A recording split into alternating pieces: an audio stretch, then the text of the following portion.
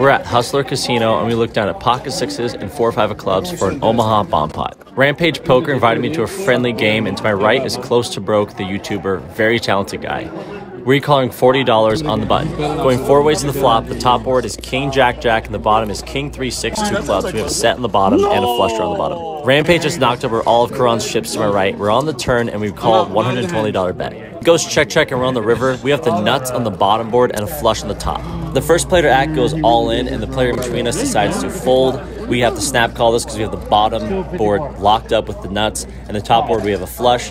He ends up showing a straight on the top board where we have the flush, so we end up scooping the entire thing. And now we have a gigantic stack of $2 chips. This is ridiculous. How do you think I played this? Follow for more poker.